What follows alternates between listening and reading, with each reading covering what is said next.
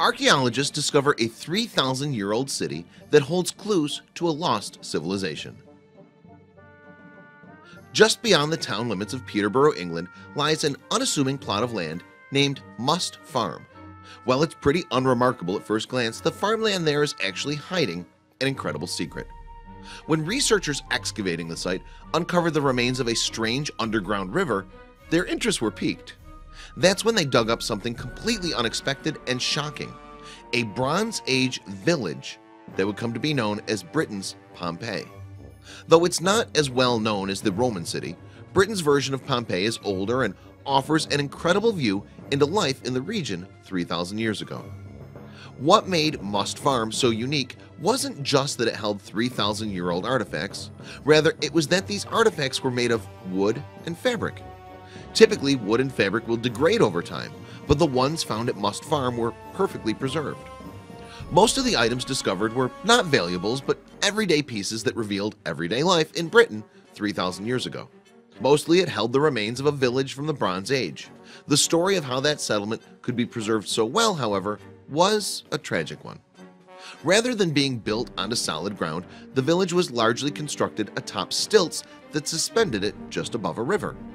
But it appeared a fire tore through the small wooden village and it collapsed into the river. From there, nature did the work of preservation.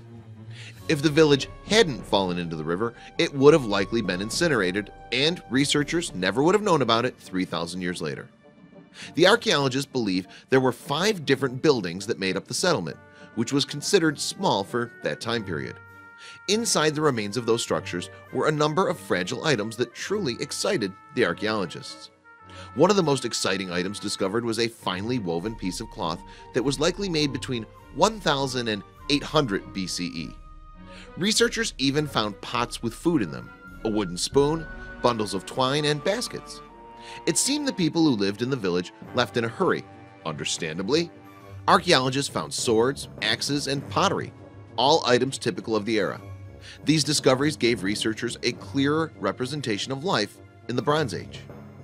Undiscovered pieces of history are more and more difficult to find these days, which makes Must Farm's settlement all the more important and remarkable. It's absolutely breathtaking to imagine just how old these artifacts are. 3,000 years is a long time, and for those items to be in that condition is rare. Amazing doesn't even cover it.